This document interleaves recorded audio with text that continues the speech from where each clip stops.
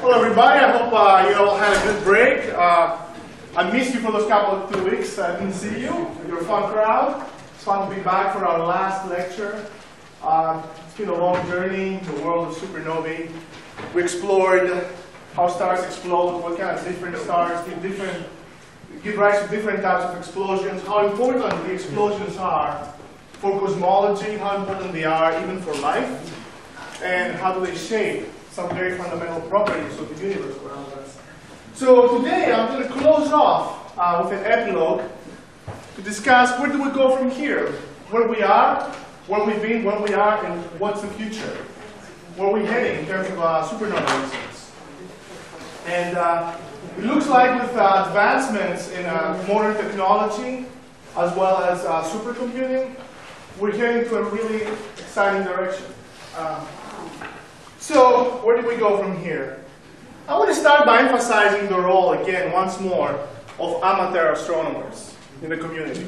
You know, we're professional astrophysicists. We spend a lot of time in front of our computers, analyze data, we go to meetings, but we don't have our eyes up in the sky all the time. There's people with passion about the sky and the universe. Simple, everyday people that just love buying a telescope, crowdfunding their own home research institute, and they spend hours and hours looking at the sky. And it turns out these people have provided us with a really wealthy amount of data and even discoveries that we were not there to capture, but they captured because there's a lot of eyes in the sky. So I want to really say that I feel grateful to these grassroots amateur astronomers who spend their own money, look at the sky. And this is one example right here. It's Tim Puckett. This individual, spent a lot of money to buy his own telescope, and he funded the Puckett Observatory Supernova Search, or POS. So it's a citizen science movement. People get together and just look for supernovae every night. And it turns out that actually amateur astronomers have discovered more than 300 supernovae so far. And if you really want to think about it, those first supernova explosions and the historical supernova I was discussing, discovered by the Chinese or the early Europeans, were actually kind of like citizen science. So they weren't really professional astronomers, they were stargazers. And they take it a step further now. They're utilizing the internet. They're utilizing, yes sir? One quick second. Yeah.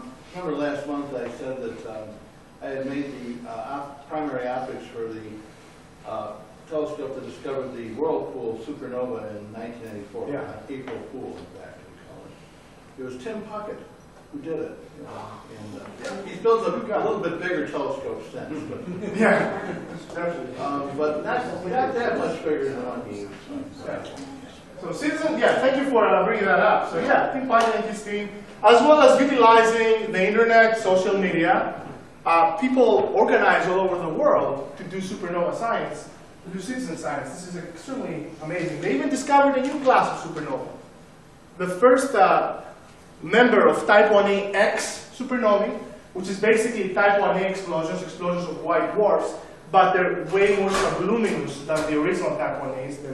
They emit less radiation, less light. Though the first one of these type was discovered by citizen scientists, as well as more than 300 supernovae and many exciting transient events, or even comets and stuff like that. So this is where it all started. It all started with people passionate about stargazing and looking up at the sky to find new things.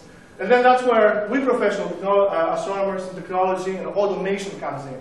And that was a revolution in supernova astrophysics. We started like building telescopes that were fully automated and independent. Without human interaction or intervention, they could just be programmed to scan the sky arbitrarily on a daily basis and look at different parts of the sky, discovering new transients. And advances in robotics, artificial intelligence, and machine learning, and all these fancy computer science techniques over the last few years really triggered that revolution, this transient search process. So now we're in a place where we can have eyes much better than our naked eyes, or telescopes, and a program to go over strips of the sky and looking for things that were not there before by comparing to images from the previous night. And that led to a revolution, and led to the discovery of thousands of new transients in supernovae. And I want to give it up here for a place and a collaboration that I was involved in when I was a graduate student in the University of Texas at Austin, the Rothschild Telescope Network. So this is one of the earliest and first examples. There were supernova searches, of course, in other places. There was places in Berkeley, in Harvard. But what this project brought to the table, which was new, was to not target specific bright galaxies, which is what the other projects did. They said, okay, it's more likely we're going to find supernova exploding in big, bright galaxies. So we're just going to target our search to these galaxies. What this project did, and what it evolved to, was basically looking blindly, unbiased in the sky, everywhere. I don't care if you're a bright galaxy or if you're a dim galaxy. I don't care if I don't see really any galaxy in this field. I'm going to keep looking because you never know. There might be interesting transients in places where we're not looking at. So the robotic optical transient search experiment was born. It's initially a project that was initiated by a professor at the University of Michigan. And the initial reason for this project was basically to follow up gamma ray bursts. Remember, lecture 5, we talked about gamma ray bursts, these beamed explosions, these beamed energetic explosions. And one of the most important things to understand these explosions was to look at the afterglow, to basically look at the light after this very brief burst that lasted 30 seconds or so. And this is what this project was built for. And just because we want to have coverage all the time, 24/7, in all areas of the sky, we built 4 robotic telescopes scattered around the world. There's one in West Texas, in Fort Davis, McDowell Observatory. There's one in South Africa, one in Australia, and one in Turkey. So we have pretty good coverage of the north and the southern hemisphere. And those robotic telescopes, now, what do you need to do this? Let's talk a little about instrumentation and the technicalities behind it. You want to look at large portions of the sky, as deep as possible, because you want to capture those transients when they're dim before they actually start getting brighter and brighter, so you can follow the revolution as they brighten out. And you want to do this very fast, rapid cadence. You want to do this fast because the faster you discover them, the earlier you catch them, and the more you can constrain their properties by following how their light evolves. So you need a telescope with a big field of view that looks at a large chunk of the sky simultaneously. And those telescopes, we quantify them by using basically square degrees. But you can think of it as looking in a field of view that is 3 times the sun. So if you were to draw an angle from yourself to the sun, look at the angular size of the sun, it's going to take about half a degree on the sky. So imagine these telescopes were about 3 times or 4 times bigger field of view. And also it was very fast. As soon as there was a gamma ray burst discovered, because that's what the initial purpose of this project was, it took 6 seconds for the automated system to send an email to those telescopes and to other networks around the world to follow up the transient. It's pretty rapid cadence. And the Rothschild project that later transitioned to the Texas Supernova Search Project, which was specifically aimed at finding new supernovae, and the RSVP, Rothschild Supernova Verification Project. We could point and shoot within 6 seconds of discovery, and Rothschild has generated some of the most fascinating supernova discoveries over the last 10 years, including, as I talked about in the last lecture, the first superluminous supernovae were discovered by this project. A lot of gamma ray burst follow-ups. We discovered one of the first weird transient, which we call tidal disruption event. This is not a topic for this lecture series, but it basically happens when you have a black hole disturbing a star. You have a transient event happening as it swallows up its mass. And those are pretty rare, and they have very specific characteristics. And one of the first of these events was discovered by the Rothschild telescope. And here you see in the West Texas mountains, the big Hobby Eberly telescope in the background, and the Rothschild robotic telescope in the foreground. So what we did in Texas was to discover transients with this one, and then immediately, if we see something that looked interesting, we triggered the big telescope to get spectra, and try to get more detail of these events. And to give you an understanding how fast you got to be in real time, when you scan the sky to look for this new transient. This is a little video of Roche in action, which it doesn't want to play. So you will see now, it will turn it on, and you see how fast. This is real time. This is how fast. Imagine the technicality and the accuracy that goes behind scanning the sky so fast, at the same time not having weird effects on your pictures as you drag along. So this is not easy. And then of course, once Roche discovered those first transients, and there was a lot of hype in the community about superluminous supernovae and the new class of these explosions that's 10 to 100 times brighter than regular supernova explosions, then there was a lot of money poured in other institutions to do the same thing with better instruments. So Roche was kind of like the beginning, but then you had the PASSER's collaboration project over the Panoramic Telescope and Rapid Response System. Same principle, based in Hawaii. They're using 4 telescopes with diameter of about 2 meters, 1.8 meter long. And this one has even a bigger field of view. Roche it's about 2 times Roche's field of view, so 3 degrees. So 6 suns, region. And the reason they initially designed it was to actually look for near-Earth objects, or comets and asteroids, potentially dangerous objects to the Earth. But it turns out that you can use the same high canvas principles of the instrument to modify it specifically for discovering supernovae. So that's a PASSER's project. Now, of course, the biggest revolution later on, as technology got better and more money were poured in, and of course, being in Caltech helped because it's a big institution. The California Institute of Technology started the Palomar Transient Factory project, which was based in the very historical Palomar Observatory. Initially, they started out with some older equipment, but over time they got more funding and they kept adding more features and better, faster telescopes, better CCD cameras. Does anybody here know what a CCD camera is? Okay. It stands for Charles Campbell Device, and it's the main instrument, the main camera we use to record stellar light. It's the most accurate. It's digital, it's electronic. What happens is you get light from a source, it hits a very sensitive surface, and then generates current. And then you measure how much current it generates underneath each pixel. It has pixels. And then you decode that to an image of a certain thing that you're looking at. And this technology has revolutionized the observation of astrophysics. Before that, we had photographic plates. The response there was pretty weird and pretty non-linear. And this is a more linear, more concise response to the stimuli. So CCDs, they use some pretty good, pretty expensive CCDs with 248 by 496 pixels across. So you can imagine that that's 200 to 400 times better than your iPhone's camera in terms of resolution. And it looks deeper than that. You can record things it's more sensitive to light. And the outcome of the initial phase of the PDF project of the Palomar Transient Factory was the discovery over a period of less than 2 years, actually. They discovered 2,500 supernovae. Most of them were type 1a, a few other types, Corpolab supernovae, and then there was this rare type of more superluminous supernovae that they discovered as well. So there's so much wealth of data at this point that they didn't have enough graduate students to analyze all this data. So there's still cheap labor, right?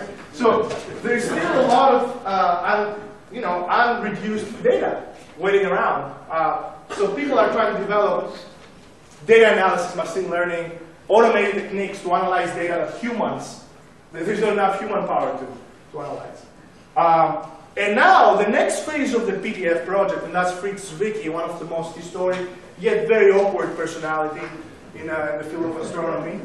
It's kind of weird. But he's a brilliant guy, and the next step of the Palomar Transient Factory would be the Zwicky Transient Factory, in honor of Fritz Zwicky. And it's going to be instated, it's going to be first light in 2017. It's going to be a major upgrade. We're going to have 47 square degrees field of view.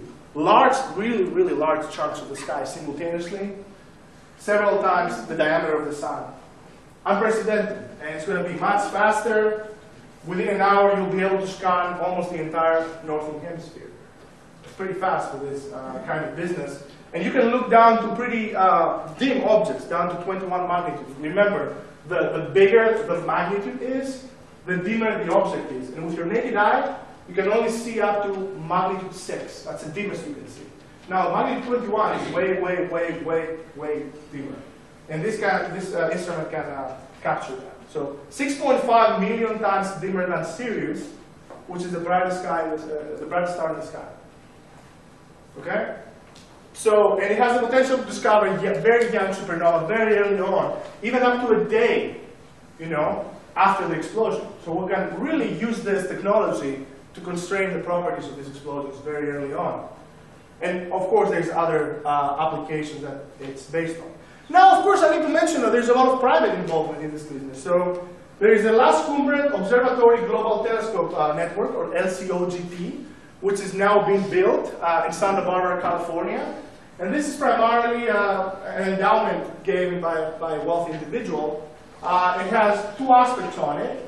One aspect is to look into transients like supernovae. It's the same principle, very fast cadence, big field of view. Discover as many transients as early as possible. And there's going to be, one of the upgrades is that there's going to be in way more places. We're going to be covering a lot of the fields of view around the Earth. We're going to have one in Texas, in Chile, South Africa, in Canary Islands, in Spain. That's a big question mark because you can never trust the Chinese government. In Australia and in Hawaii. So there's going to be a bunch of telescopes scattered around the world in this network. And one of the main reasons it raised this private money is because an aspect of it would be educational. So those telescopes would be used to train students how to do observations and things like that, how to use automated techniques. And that intrigued people that wanted to give money.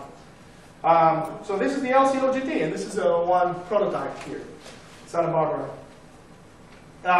Now, we built this technology, and we built those instruments and really rapid response systems to discover supernova early on.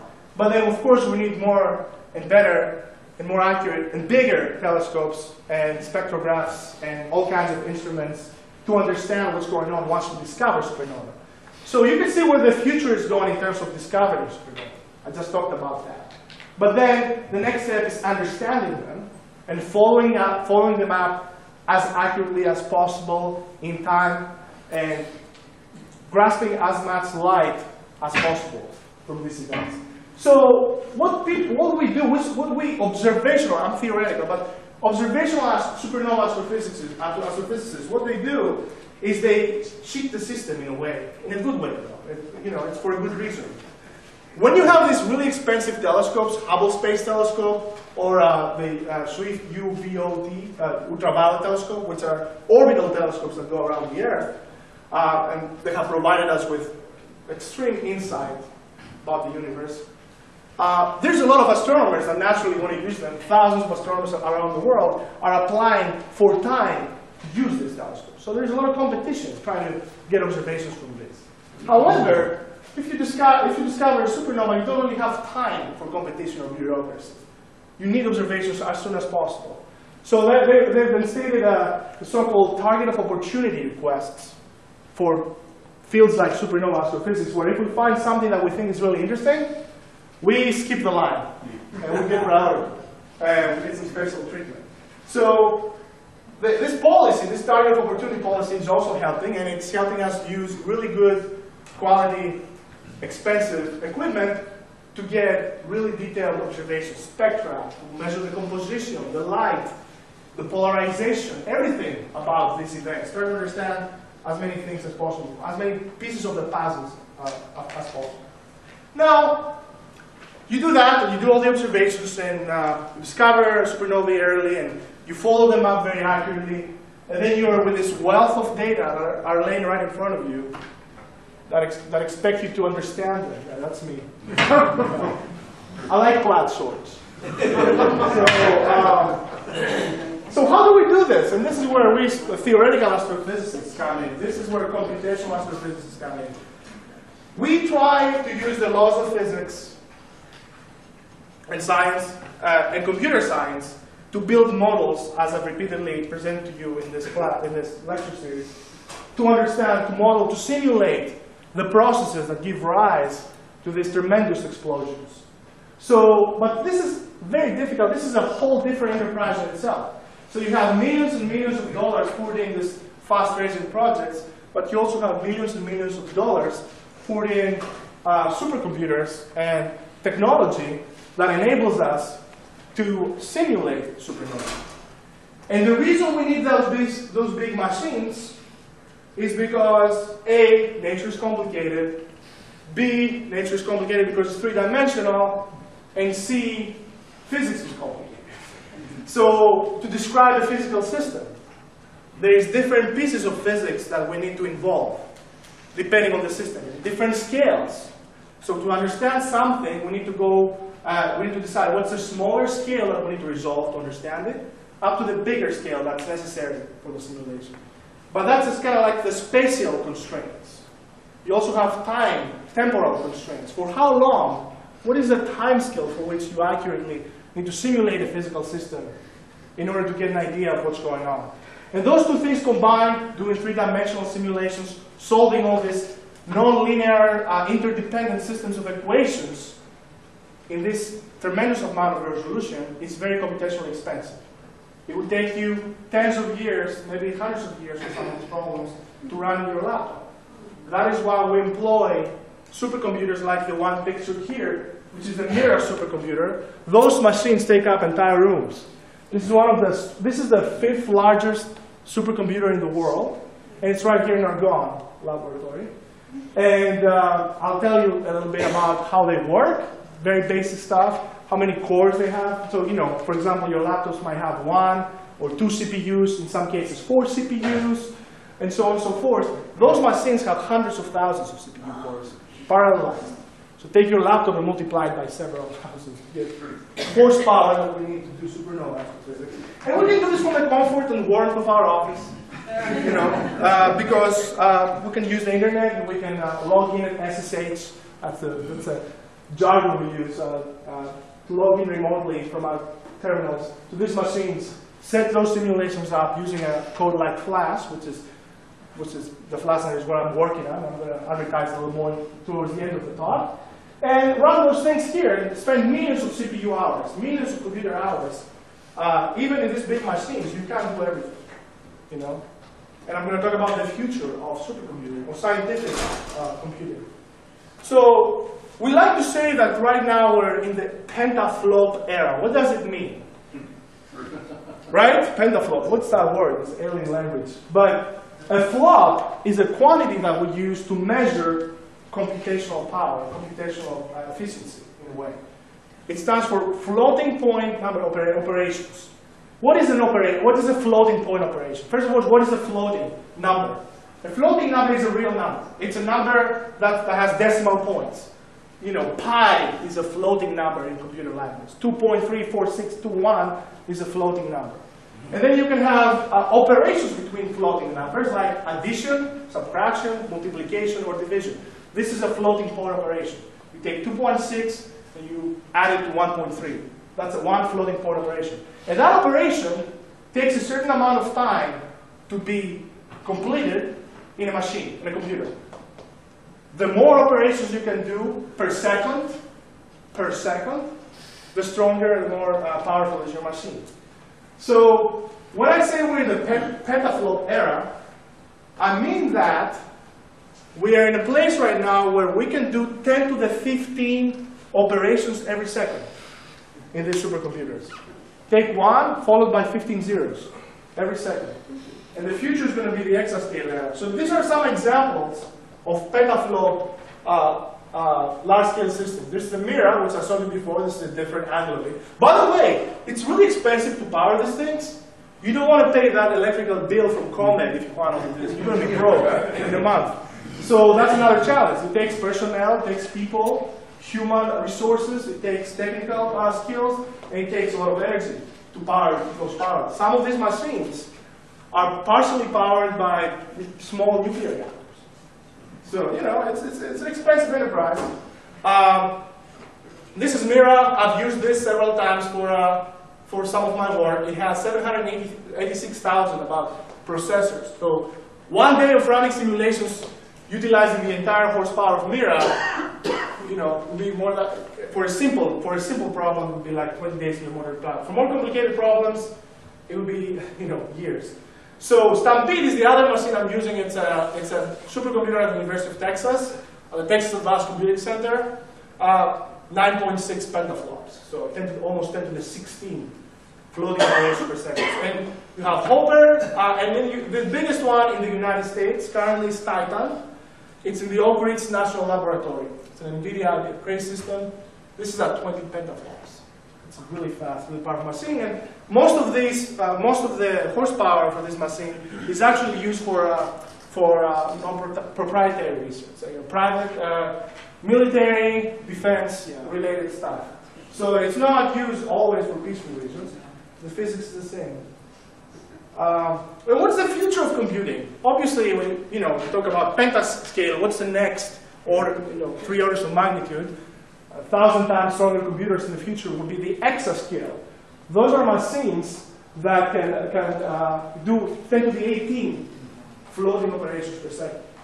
And the challenge, of course, is the energy required to power these machines. You go up in horsepower, you go up in machinery. Your electric bill, currently is about $3.5 billion a year. It's going to go up. So it requires new technology to be able to do this. It requires cores. It requires CPUs that are more energy efficient, which we call GPUs, graphic processing units, instead of core processing units. And the GPU technology is being developed. It's around and it's being perfected slowly. And perhaps around 2030, 2020, we'll enter the exaflop era of scientific computing that will lead to a lot of revolutions in theoretical astrophysics. You could even do small-scale stellar evolution 3D calculations with this.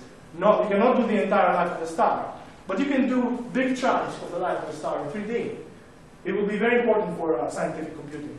And now this is, the edge between science fiction, not really science fiction, but, the future is there's a lot of folks out there, and that's very, very, very challenging topic, that are working on building quantum computers.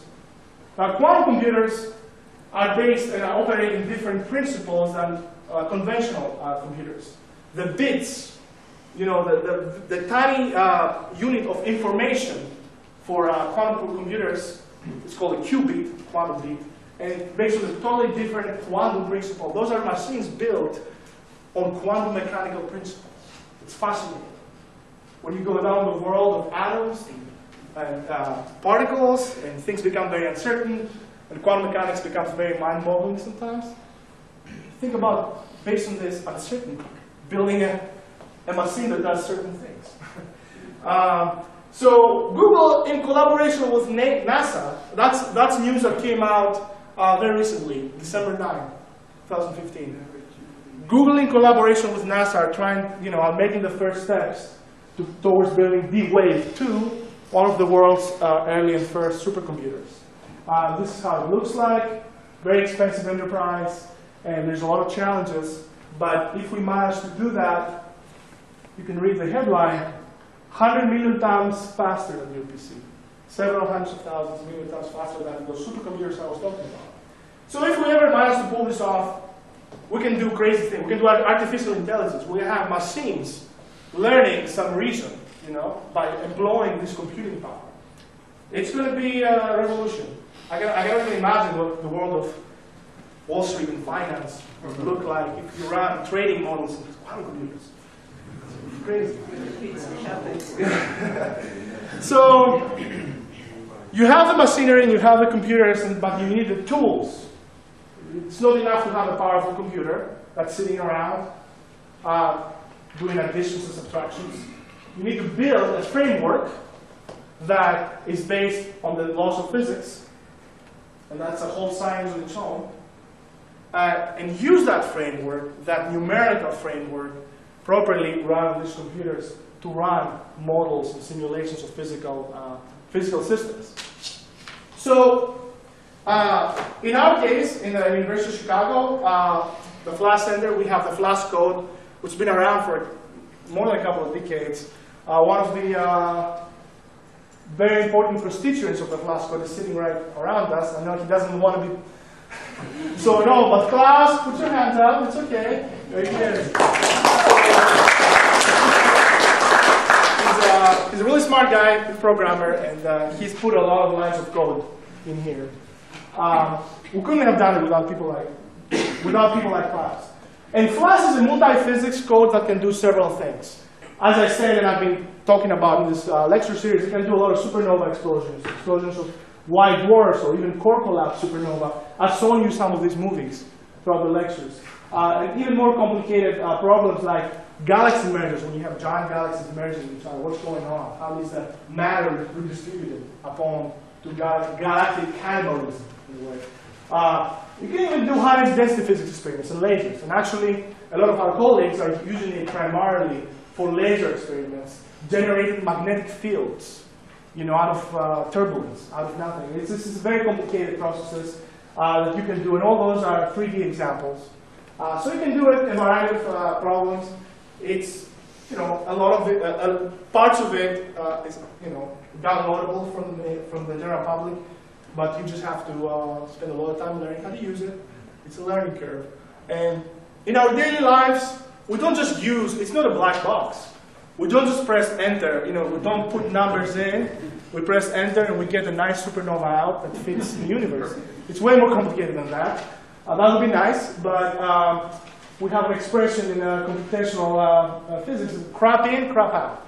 If your input is wrong, if your initial assumptions are wrong, and if you're solving them uncarefully, you will get a wrong result. You have to be very careful how you solve things, and you have to balance between solving things carefully with computational efficiency. You have to sacrifice here and there.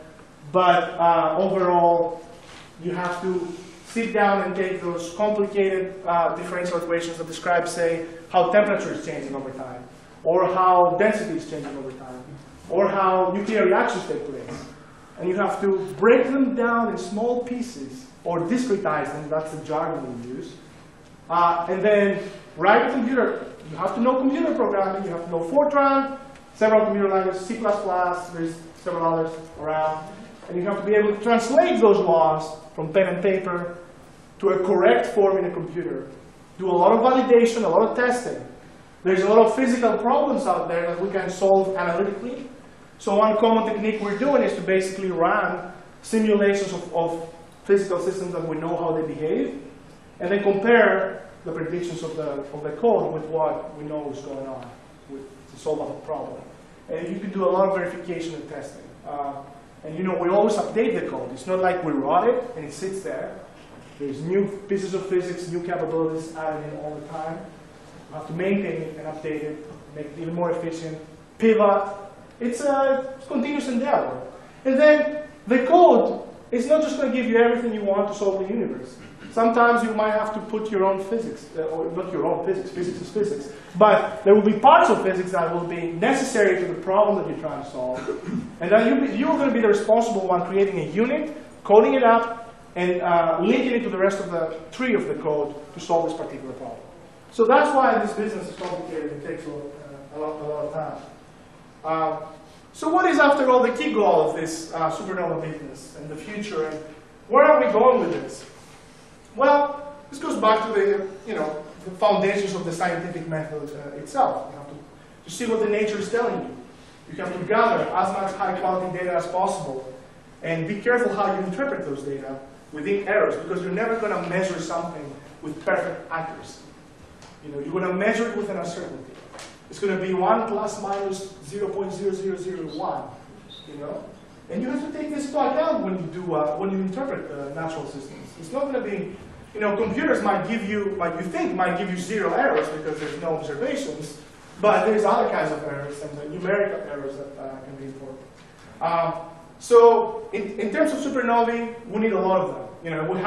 We have been collecting a lot of observations of many thousands of different kinds of supernovae, and we need to discover them early on. And this technology I described to you in the beginning of the course is solving just a problem. Discovering fast, right after explosion, and then you have to use all the other high-quality machinery and instruments to get high-quality spectra and observations and follow it up all in time, accurately. And once you have that, you need money. Money is everywhere. Money, money, money. To hire people, human resources. You need postdocs, graduate students, programmers. You need to buy machines. You need to travel to conferences. It's a lot of expenses that go into being an active scientist in this field. And of course, the problem is that there's just so many data that we need this number of people to analyze it. Sometimes we don't have, institutions don't have enough money to do that. And then once you have these, the next step is the interpretation, which is the high quality and modern type way of interpreting these things is by running realistic, multidimensional, three-dimensional, the universe is three-dimensional, simulations using supercomputers and state-of-the-art, as we say, radiation transport codes, because remember, in astrophysics, all we have is light. Every information, every interpretation we have about stars, the galaxies, the universe, objects, it's not like we can fly out there in a day, grab a sample, and come back and study it in our laboratories. We have light, and we have to utilize physics, the laws of physics, and analyze this light as accurately as possible. And the way we do this is by trying to understand how light propagates in space, how it interacts with matter. And that's a whole big piece of physics that we mainly solve in the supernova community when we want to compare what our models give us, which is the final goal, with what nature tells us. So this business is an iterative process. You see something, you have an idea about how it works, you have a first crack at it, but it's not really perfect, and you have to go back and reiterate as you get better information, better data. It's a feedback loop, in a way. And reiterate until you get something that gives you a very nice explanation over time, the space of how things evolve, how bright they are, what are the compositions, and so on and so forth. So, to summarize today's lecture, and then I'm going to summarize, or give you a general summary of the things we talked about. I emphasize on the importance of naked eye and even cheap telescope, amateur astronomy, and citizen science and grassroots science in discovering supernovae, even new types of supernovae, and letting us astronomers know, even 1987A, one of the most well-studied supernova was independently discovered by a man of Terra before professional astronomers started looking at it. So it's important to emphasize that people is helping a lot in this field, and we have to be thankful to people giving out the free time to study supernovae and money, personal money to study supernovae. And supernova are, it's very key for us to understand the early stages of the explosion.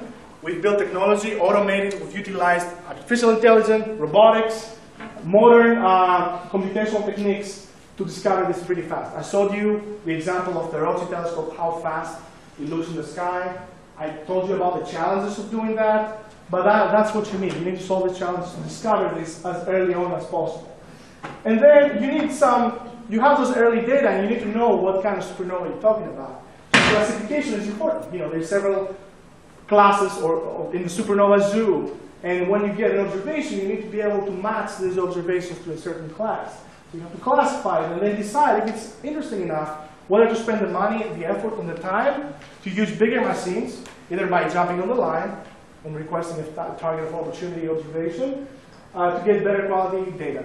And then once you have that, that's where I come in, people like me, supercomputers, developing sophisticated codes and tools to simulate what we think gives rise to these explosions, and the explosion processes, and what the output is expected to look like.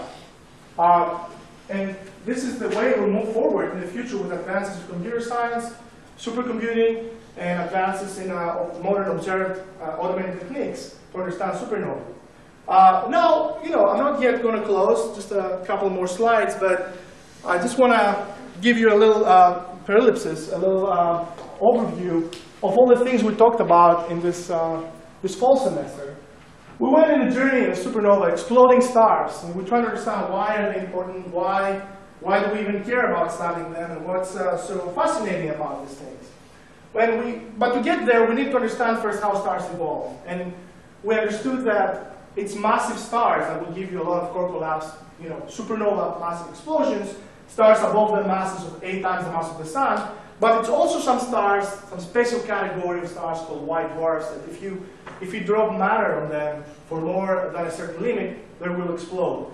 And those turn out to be very important for cosmology because they're so bright that they can be observed at extreme cosmological distances and help us constrain the progress of the universe, the acceleration, the expansion of the universe.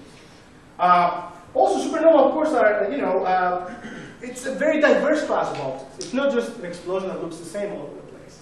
They have differences in the way they get bright, in how bright they are, in the way they get dim. They're different in the composition they have, what they're made of. Some of them have hydrogen in the spectrum. You see they have hydrogen, the most abundant element in the universe. Some of them don't. They have helium or other elements, carbon, oxygen. So using those differences, you can subclassify the supernovae. And you will get type 1 supernova will have hydrogen, and type 2 supernova type 1 supernova that do not have hydrogen, I'm sorry, and type 2 that do have hydrogen. And then you can see subclasses. Well, some of them have helium. Well, some of them do not have helium. So by using all these observed features and properties of supernova, you can put them into little beans that more or less have the same characteristics between each other. And there's more diversity than that, because of course there is the superluminous supernovae. And that has been one of the biggest focuses in my career, in my research. We recently discovered by using those groundbreaking observational techniques, supernova that puzzled us, supernova that are 100 times, 10 to 100,000 times brighter than the average supernova. And then we're back in the drawing board. We have to understand what makes them special. Is it the fact that some stars are losing mass prior to exploding and then they collide with this mass, which is a very popular scenario? Is it the fact that you have a fastly rotating magnetic star in the core that converts the magnetorotational energy into radiation? Is it a lot of nickel, which is nickel is basically the primary source for most supernovae are powered by nickel decay, by radioactive decay of nickel and cobalt. What is it? What are the power sources?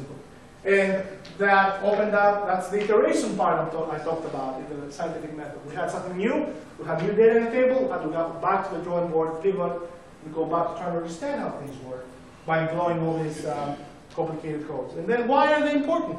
Well, I already mentioned all of the reasons, the cosmology, the fact that they're so bright that you can see them at billions of light years away at the edge of the observable universe, try to constrain its properties. But of course they're important for another different reasons. They're important because the elements we're made of, we're all made of stardust, as Carl Sagan liked to say. The elements we're made of are synthesized massive stars, and then they are dispersed in the universe by these explosions. Even during these explosions, there is the most heavy elements in the periodic table are formed, like uranium. So those are laboratories that synthesize the building blocks of life. Things like silicon, carbon, oxygen, the air we breathe, composition of our blood, the composition of the DNA molecule. So this is one of the other reasons that they're very, very important. And of course, the future is advancements in robotic, artificial intelligence, and supercomputing that will help us get an even better understanding of how they explode, why they explode. We might even find new twinsies. We might find objects that we never thought existed before, that we don't understand. It's going to be a never-ending process, and that's why I like to close with this one, just to quote another Greek philosopher, mandatory. It is clear to everyone that astronomy at all events compels the soul to look upwards and draws us from the things of this world to the other. So, thank you for your attention.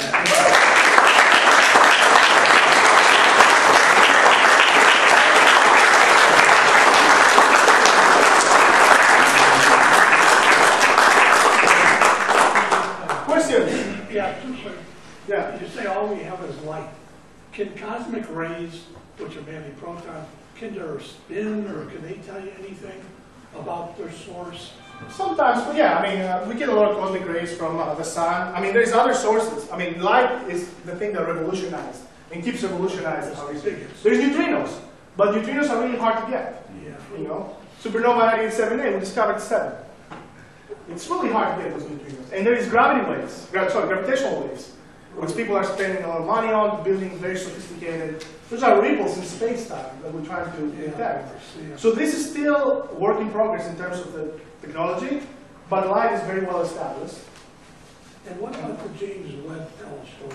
Well, is that going to throw new light on 100 times more power? Oh yeah, absolutely. That's the reason to build it. I mean, the James Webb, it's going to be an upgrade. It's going to be the successor to the Hubble Space Telescope. Almost 10 times stronger. It's going to be sensitive in a certain part of the spectrum. And it's going to look for things like the primordial explosions. So as soon as the universe was born, a lot of the stars, we call population 3 stars, were very large. 100, 200 times solar mass, some of them. And those explode in a different way. If you remember, I talked about instability supernovae when I talked about superlunar supernovae. So one of the objectives of James Webb Space Telescope will be looking at the earliest galaxies that form, looking at those early explosions of the earliest stars, but also doing a lot of planetary research, looking at protoplanetary disks, you know, how planets form around stars, in greater detail and things like that. Yeah. Thank you. That quote from Plato, it doesn't work as much in modern times as it might have done then, because there's so many lights around these cities. You don't see them. Nobody cares to look. The city lights are Chicago has no genuine night. This is not night. Well, that's why we build those telescopes far away from civilization. You can't see that from Chicago. I know. It does not happen. That's why citizen scientists, I mean, it's a lot of personal effort. It's not like they put money to buy new telescopes and they spend time. Sometimes they load up their SUVs and their trucks and they go out in the middle of nowhere and drive out 2 hours out in the wilderness to do this. It's fascinating. Yeah? How is that you can explain the interaction of light traveling through space? What is the space properties that allow the light to travel only at that speed? Well, you know, I mean, when light is produced, the first part of the problem is learning how to produce the light. And there's several microphysical properties that produce light. And then you have to understand how it gets transported. And there's several ways that light can transport through matter. If matter is really thick, which means that there's a lot of particles around those photons, you can think of the photon as just bouncing back and forth between those different particles before it eventually gets out. This is called a random walk process, how the light diffuses out of matter. But then when the density of matter is really low, and there's not really much matter out there, the light particles, the photons, the electromagnetic waves, simply free stream. They just trap. It's free stream. Well, it's not really free because it depends on some properties of the empty space, right? Everything happens in space and time. So, but there's nothing specific about the fabric. The fabric of space-time will change the course of light sometimes. So what sometimes will happen is if you have light free streaming traveling in a straight line, okay, towards you, and there's a really massive object interfering between you and that light source, that massive object is going to curve space. So the light is going to bend. It's going to be like a lens, gravitational lens as we call it. It's going to change the course of light. It might magnify the source as well. So space plays a role in some ways. But light in very low density material, in the vacuum, will travel free streaming. So the question that arises to me, because suppose that the universe is so big, and after that there is empty, no universe, right? If the light will be able to travel without the space-time that is within our universe, then the universe will be losing energy if this light would escape. So it got to be something that it tells us how the light is able to be transmitted within the universe in a space-time, and if it could go out of the universe. Well, I would say the edge of the observable universe goes as far back as the first photons were able to escape matter and generate it. So 13.7 or about billion light years away is as much as you can receive information. We can't say anything. So if the universe is really like, that big, and that's an imaginary, not at all real, boundary, and this is the bubble that we see, because that's how far light has traveled over the last 13.7 billion years. So, there's probably space out there we can't see. No, my question is not on the first circle, it's after the second circle. I don't know. No, but I don't have no idea what's going on. Sorry. Maybe she can tell you. Yeah, yes, sir. Would it help computational astrophysics if we took up a collection here today?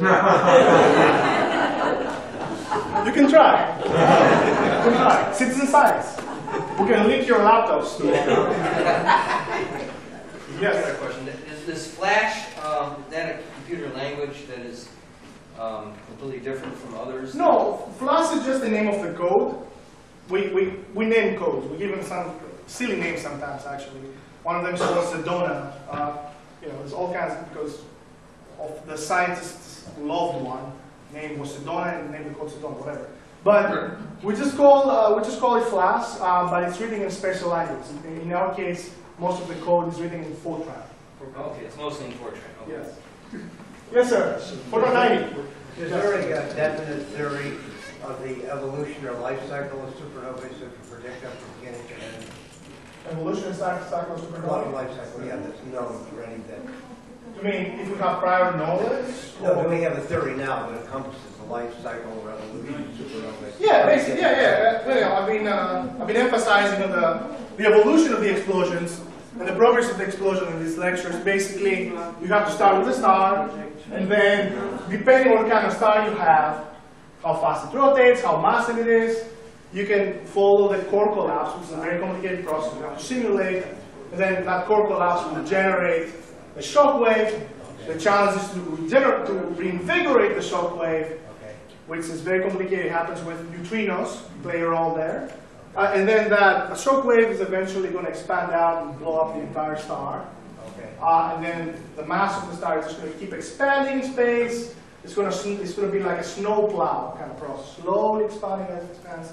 And processes like nucleosynthetic processes throughout this space will be forming just because you have a lot of radiation, a lot of radioactive material that you form, nickel and cobalt. You will have synthesizing uranium and all kinds of elements as it goes through. And over a long period of time, you pretty much disperse in space. And if you're close enough to sites where stars are born, you can contaminate those sites with heavier elements. And then stars will be born with more metals, more silicon from the relics of the old supernovae.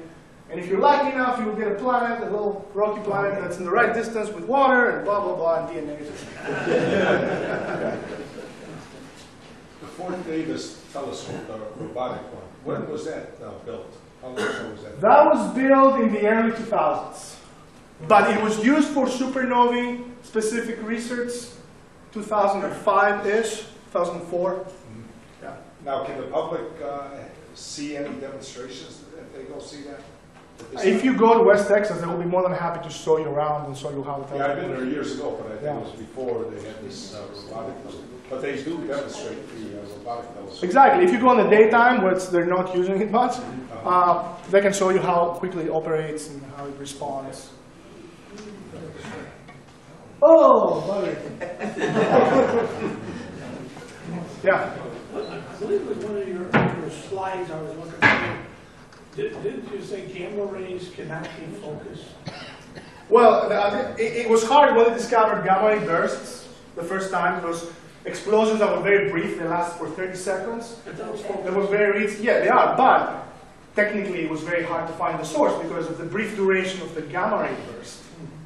And it was also challenging to build gamma ray telescopes to collect this gamma ray, because there are a few photons. The more you go up in energy in some of these events, so X-rays is more energetic than optical, gamma rays is even more energetic than X-rays.